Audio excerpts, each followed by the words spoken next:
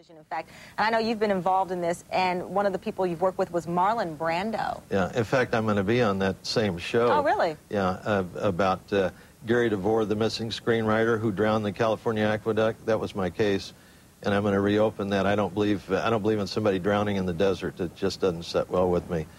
Which is why you're a private eye. But talk to us about Marlon Brando. Marlon Brando, two things he should have never done. And that was have kids or go on the Larry King show. I'm telling you. But I'm going to tell you something. I love the guy. He treated me good. I would have taken a bullet for him. I mean, he treated me like part of the family. What did you do for him? I lived at the house. It was a dysfunctional family, but I was part of it. I used to take care of Christian. We had a child custody battle, and he was a little boy then. I used to take him to school. I lived at the house. We had, you know... Marlon hired you to watch his son? Yeah. Well, I also had to watch Marlon at the time because it was the biggest story of that particular year. And I was like 22 years old, I guess. And it was just a big thrill, you know. And Christian was a wild kid. And, I mean, I taught him, you know, I was like his surrogate father. Where is he now? He kind of disappeared. He's around, whatever, up north in Oregon and stuff like that. But, you know, I said, this kid's never going to see 21. Well, he's 40-something. Look where the hell he's been, though, you know? How did you get involved in private? Now, tell us your thoughts on Robert Blake and his, what you're saying is his involvement in the death of his wife, Bonnie? Well, you know, she might have had a lot of people that wanted to kill her. I mean, that's what they try and paint. Wanting to kill somebody and having the opportunity is two different things. He takes her to a restaurant that he hangs out. He parks the car a block away in a place where there's no light. Walks in there. Now, he's afraid for her life. That's why he's carrying a gun, which, incidentally, if I'd been the chief that issued that permit, I wouldn't sleep well if I'd give him a permit to carry a slingshot. Do you have evidence that he had any involvement other than the speculation? No, I mean, it's just he had the opportunity. He leaves her isolated, goes back to get his gun, so he says nobody sees him come back. There's nobody else around. And if you really were concerned about her, why would you leave her isolated in the car while you go back?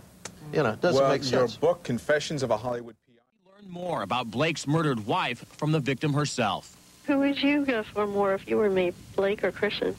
The voice is Bonnie Bakley, and the phone conversations she recorded provide extraordinary insight into her bizarre life.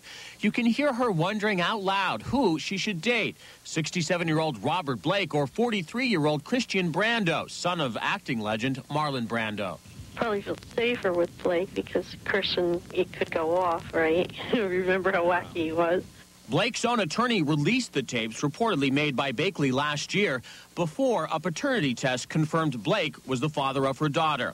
On the tape, Bakley says she is certain that Christian Brando is the father, but she fears that he may not be ready for fatherhood. He may not have the patience because he's used to, like, partying and having fun. But Bakley also sees problems with Blake, who has admitted battling drugs and suffering childhood abuse. A man identified on the tape as Ray says she wouldn't get a dime out of Blake, and he would use her for sex. He seems like, I don't know, he's real short-tempered. It's clear from the tapes she was torn between Blake and the younger Brando. I'm already in love with Christian, so I should just leave it like that. And then I said, yeah, but it's kind of neat to have a movie star stuck on me, so maybe I should go for him, right? So then I went for him. And then, you know, damned if I didn't end up more stuck on him than me, I think. You know, like, Blake married Bakley last November after he learned he was the father of her baby. The couple settled here at Blake's Studio City home, but it wasn't your typical marriage. Blake's wife lived in separate quarters behind the main house. And not far from here, cops reportedly found the gun used to kill Bakley, a Walther PPK similar to this one. Don Crutchfield is a private investigator who has used the Walther. It's easy to conceal, and it pretty much...